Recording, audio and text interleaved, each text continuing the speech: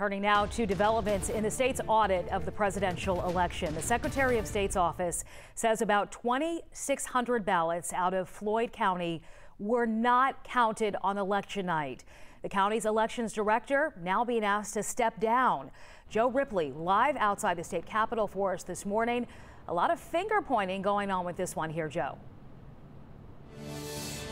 Yeah, that's right, Sheba. Good morning to you. This problem first cropped up when the Secretary of State's office says Floyd County elections workers failed to upload a memory card on election night. That memory card holding around 2,600 votes. The first sign of this problem came up during the current statewide retally.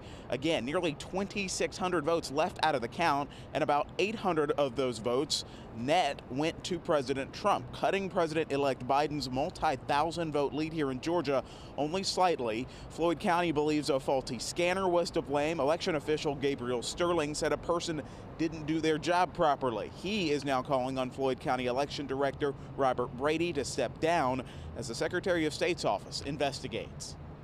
It's a big error. That's something that it's really, it's rudimentary. It's not something that shouldn't happen, but it did.